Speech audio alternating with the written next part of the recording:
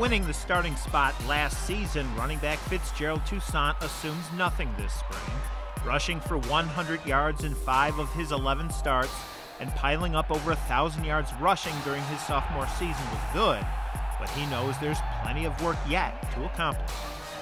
I say it's different, basically knowing my pickups and protections and stuff like that.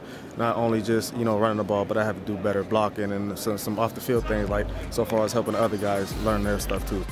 Offensive coordinator Al Borges says Fitz has become a more complete player. Borges says Toussaint runs, blocks, and catches the ball better now than last fall. As a coach, you're always looking for a group of kids that you have complete confidence in their ability to do what you want them to do in a game. And I tell them, I said, if we don't, we're not going to put you in the game.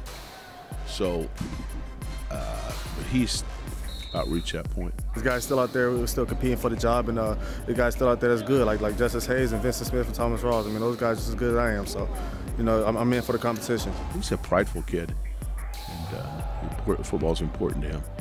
So those type of kids tend to get better, especially if they got a lot of skill. How are things going for the offense this spring? Things are going good. We just got some stuff to clean up, and we should be all right. And we're trying to be careful with him, because he's kind of proven himself. Not that we're ever never going to back. The guy's always going to work. We're never going to give him an easy way out. But by the same token, when we go live and such, he's going to carry the ball, so he keeps well oiled. But we're not going to run him into the ground and get him banged up. So, but he's had an outstanding spring.